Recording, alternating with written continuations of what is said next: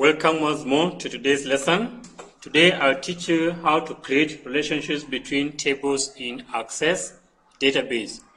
And from where we reached last time, we created these two tables, that is visitors table and the rights table. To create a relationship, we need to create an additional table. So I'll move on to create it. Is shown on page 313. So I'll create table and I need to name it first, which is a tickets table. Tickets. Then to open it in the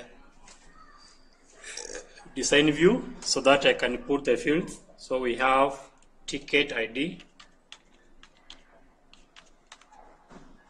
Next we have ride ID.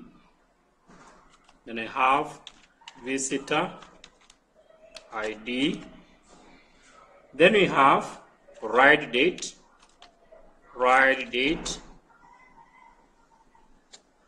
Then we can put the data type.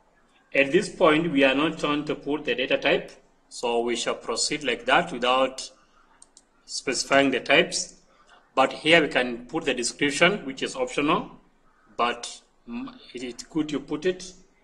We say this is the primary key. Is a primary key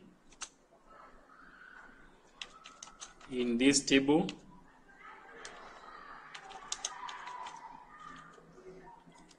This is the foreign key.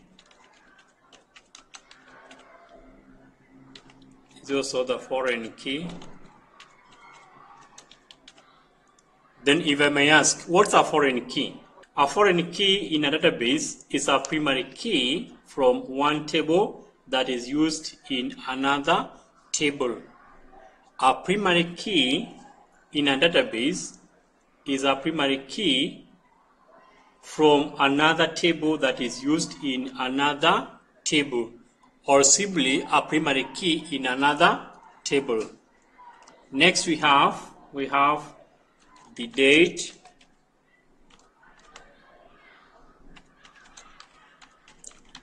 on which ticket for the ride is valid.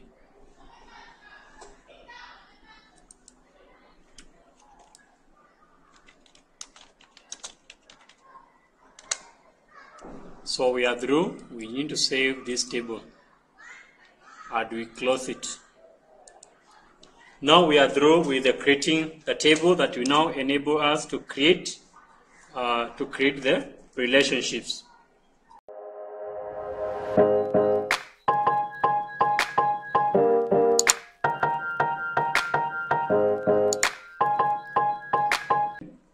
From the question given, we are going to open the tickets table in design view. So I'll open my table in design view like this. Then from here we are going to step number 3, set the data type to number for both visitor ID and ride ID.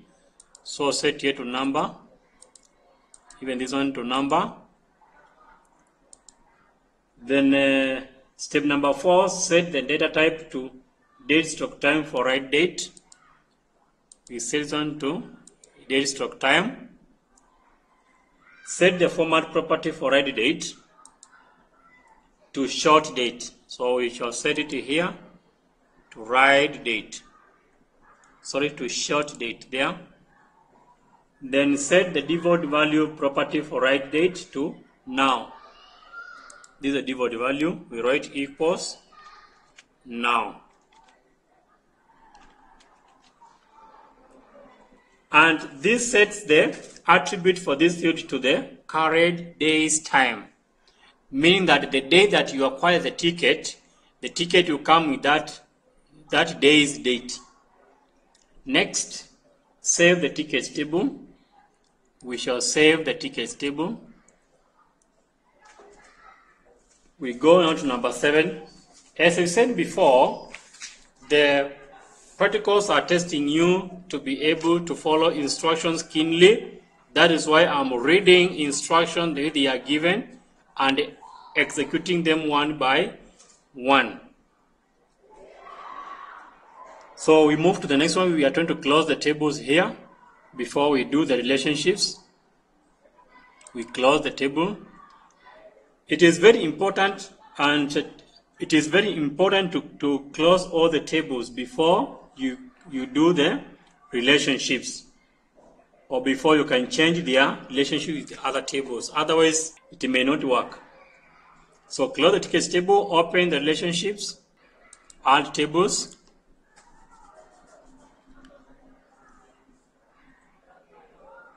Once you go there, we add tables, so just highlight them. You add them once, you click add. Then your 3 tables will appear there, then you close the show table. Drag right ID, that is step number 12.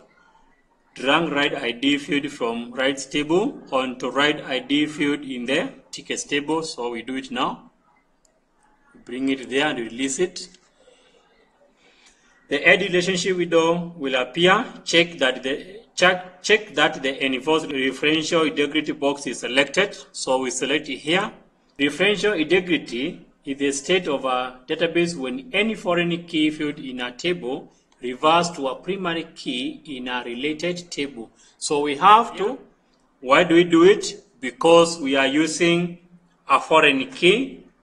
That is a primary key from another table. That is right ID and the visitor's ID. Then we click on create.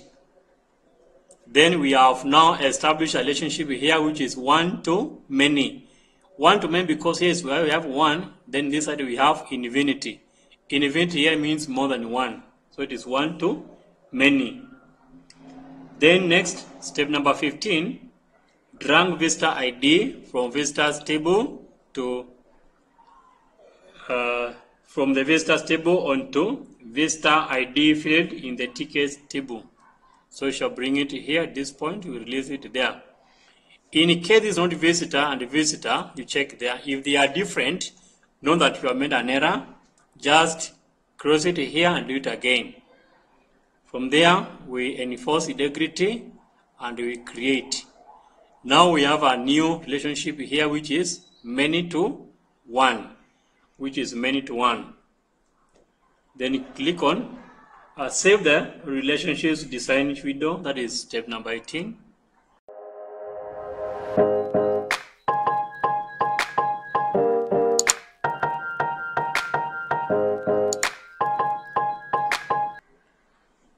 Open the tickets table. Yes, you go to open the tickets table there. Open the tickets table and enter 9 in the visitor ID. I have entered 9 there. Field and 7 in the right ID. And 7 in the right ID. Then try to enter. You get an error message. This message indicates that you are right. We have done things in the right way. Then you need to read that error message. You cannot add or change a record because a related record is required in the table. Right. So this should not make you freeze. You should just check that.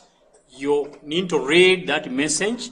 Then every time error messages tells you what you have not done right and what you should do right. So we need now to make sure. So this shows that there is no 7 in the right ID. As you remember, right IDs were 1 up to 5. So we need to enter a value which is found in right ID. So we click OK. Then we are trying to change to 5 and see what will happen. 5. Then I try to enter, then it's accepting, meaning that the 5 is found in the right IDs. The same way visitor ID is 9. Previously we set visitor's ID from 1 to 10. So if I put 11 here, it will still not work. It should be only 1 to 10 and right ID is 1 to 5. Enter for more records. We say this entry is accepted.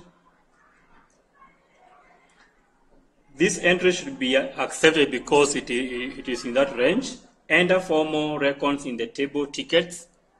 So enter for more records. So now we are guided by the fact that they should be 1 to 5. This I put 8, another 8 there, and I'll put 3. Then here I'll put another 8. I have interest with 8. We shall see it later as we move on. Here I put 1. I decided to use all the right IDs 1 to 5. And that is the end of our relationships. We have now successfully created the relationships. Thank you for watching. If it's your first time here, ensure you subscribe so that you can